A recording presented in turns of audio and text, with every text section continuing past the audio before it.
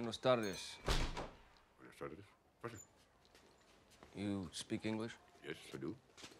I would like to get your opinion on this.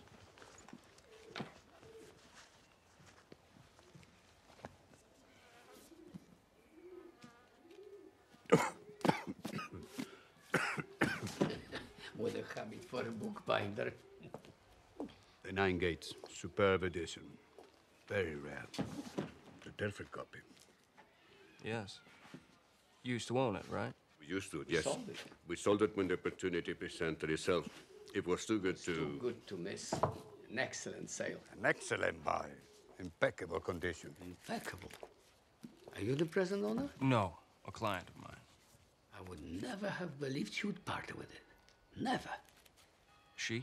Mrs. Telfer. I understood that it was Mr. Telfer that had bought it. He paid for it. It was Mrs. Telfer who made him buy it. He didn't seem particularly... Interested. An exceptional specimen. Do you think it could be a forgery? Forgery. Hear that, Pablo? Oh, I took you for a professional. You speak too lightly of forgeries. Far too lightly. Forging a book is very expensive. Paper of the period, right inks, too expensive to be profitable. Still, it can be done. Of course. Requires a great skill, but yes, it can be done. Do you think that could be the case here?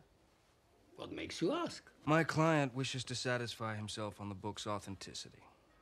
His name is Balkan, Boris Balkan of New York.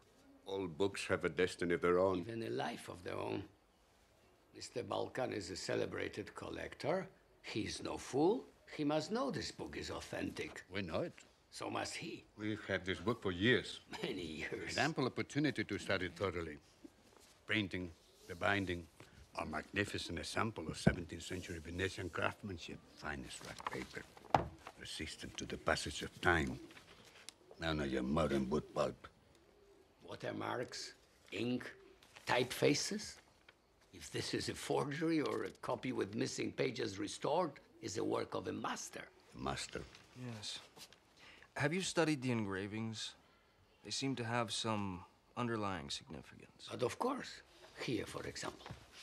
This one could be interpreted as a warning. Venture too far, it seems to say, and danger will descend on you from above. This type of books often contain little puzzles. Especially in the case of such an illustrious collaborator.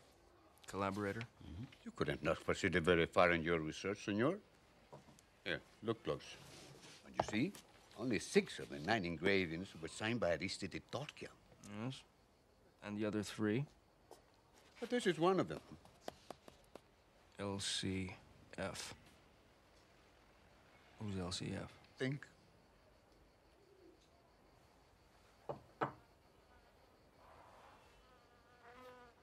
Lucifer? Very perceptive of you, senor. Torquia was burnt alive because he wrote this book in collaboration with someone else. Come on, you can't honestly believe Man that who wrote this book joined alliance with the devil and went to the stake for it. Even hell has its heroes, senor.